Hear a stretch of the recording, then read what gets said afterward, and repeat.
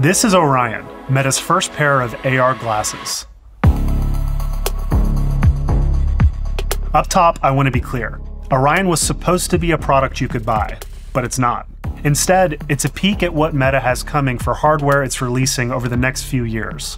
And in a bigger way, it's a marker of where the smart glasses of today are eventually headed.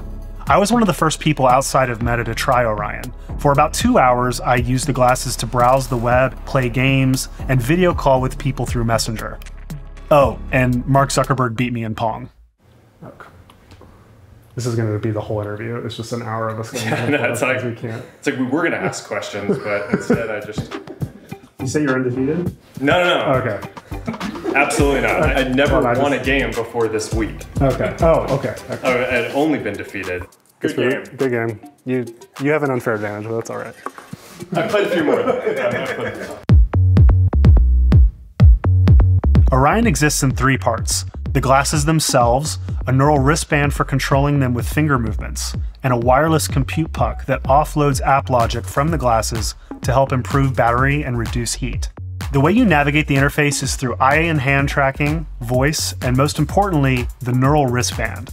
It's hard to compare this experience to a laptop or phone, but in the simplest of terms, your eyes or hands act as the mouse, and you click by pinching your fingers together. If you've ever used the Vision Pro, you'll get how the eye tracking works pretty quickly. I want to focus on the wristband for a second because it's truly one of the most magical experiences I've had with a piece of new technology.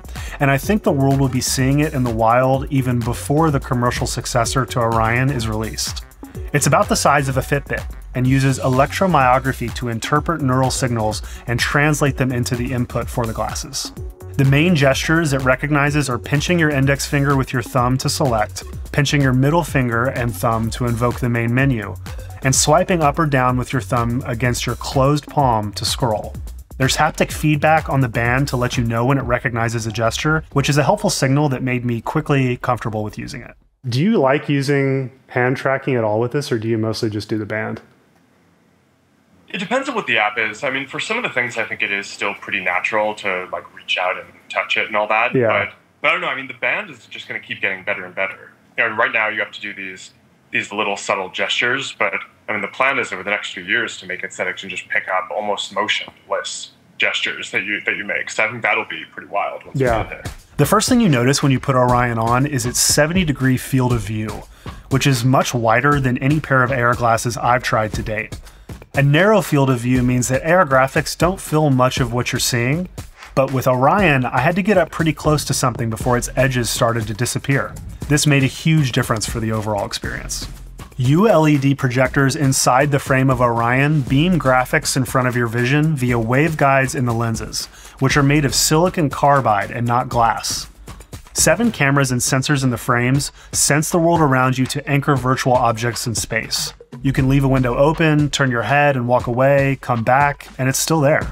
The quality of the graphics isn't at the level that I'd want to watch a movie in the glasses, but I had no problem reading text on a web page that was several feet away.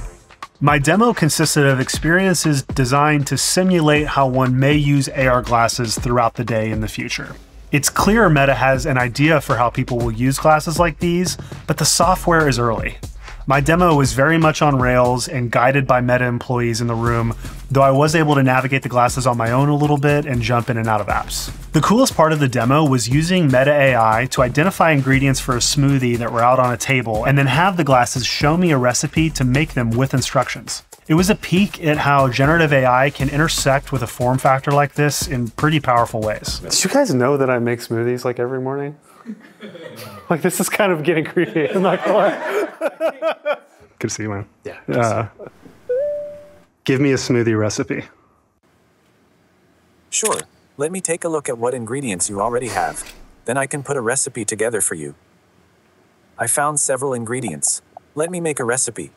That's all right. It missed the pineapple, but that's okay. You don't really want that in your smoothie. Yeah. Deep down. Okay, here we go. Matcha banana That boost. incorporates most of your ingredients. I would do that. I've never done matcha in a smoothie. We also chatted with our editor-in-chief, Nilay Patel. Can you see me at all? What do you see? I see nothing. I see a gray screen. Okay. That's what Alex looks like on the side of it. I see you. But I've got Verge pulled up on a pane here, and then you're just like a video hanging out in the middle. Do you see like a whole square? Am I just like floating? Is it just my head? Yeah, you're floating. It's like a square window. You're floating, and I can like come up to you. What's the resolution like? I just came off the Vergecast. I got like a very French headphone hair going on here. Yeah, Can you see that? It's good.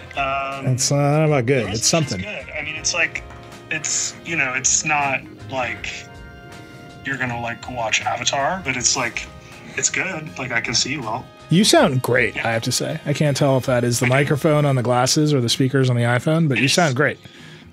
It's the glasses, yeah. It's weird that I can't see you. Are they going to add avatars to this thing? Yeah, so the glasses have inward-facing cameras, so they will scan my face and represent me as a codec avatar when I'm calling you. And they're not selling this thing. Yeah, they're not. They didn't make many. They cost a lot of money. So it's just like yeah. Amazing. We'll tell them to send me one. Yeah. Yeah, Nilay wants one.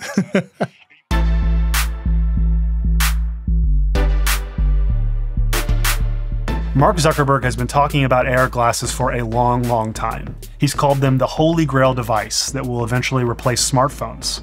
And Orion is the first pair of AR glasses I've tried that made me feel like that future isn't so far away that it feels like a pipe dream. But there was a moment in my demo that showed me just how much work Meta still has to do to get this right. At one point, I had multiple windows open to the side while sitting across from someone at a table, and an incoming video call then pushed one of the windows directly over the person I was sitting across. And at that point, it felt like the glasses weren't augmenting reality, but breaking it.